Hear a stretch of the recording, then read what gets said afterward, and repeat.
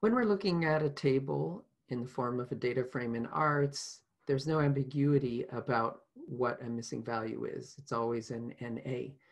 However, data are typically stored in files like CSVs, and there isn't any sort of magic indicator that everybody uses by consensus for missing data. CSV spreadsheets just contain text. So the nature of that text could vary depending from one user to another. In some cases, missing data is just simply indicated by leaving the cell in the spreadsheet empty. That shows up in terms of the raw data in the CSV file as what we call an empty string, which basically means a string that has nothing in it. In other cases, there's a special character or set of characters that are used to indicate missing data. A typical one is -9999, which is a value that's not likely to ever occur by chance within data. Or you might have another particular string like n/a that's used to indicate that the data is missing. In the case of coded data sets, a lot of times there will be more than one code for the missing data if there are several reasons why the data are missing. Typically, the code will be chosen so that it's a value that cannot normally occur. So for example, if we're talking age of humans, 999-year-old humans are not very common and unlikely to occur.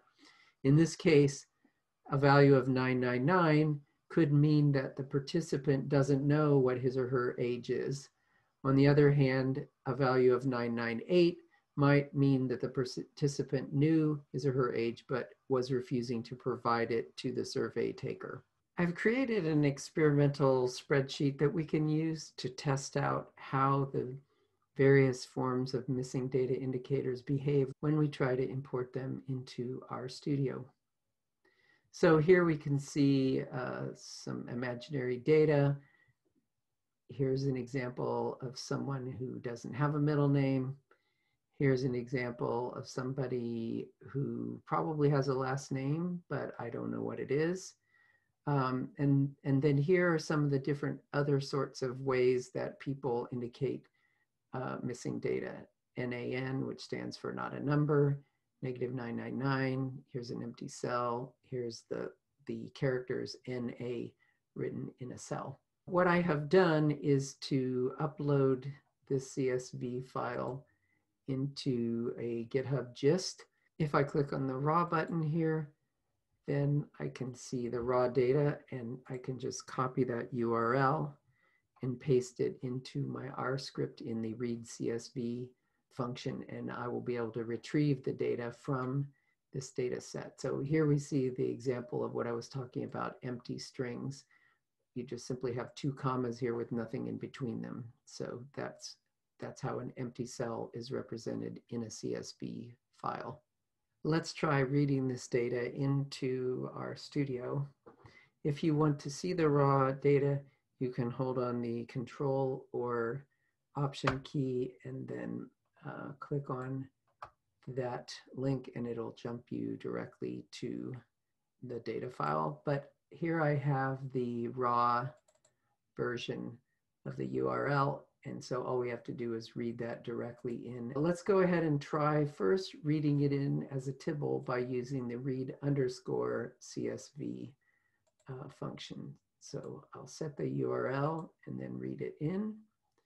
If I click on this, I can see the behavior is that the empty cells, like here, and also the cells that had the characters NA in them, were turned into missing data by the function when it reads it in. The other missing data indicators like -999 and NaN were simply read in as strings. So one of the issues with reading this in as a tibble is that the rules for turning data into NAs are fixed. There's not really any way that you can adjust them. Now, if I use read.csv, and read the data into a regular data frame instead of a tibble. Let's see what that does. All right, so this data frame, we can see that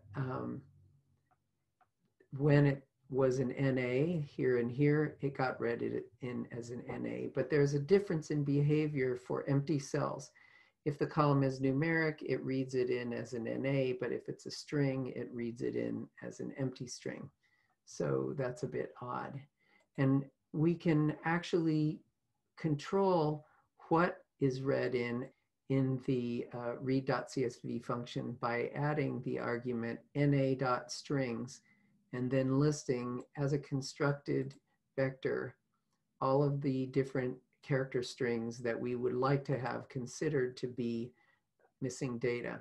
So I'm going to go ahead and read this in and just let it write over my earlier value of data frame.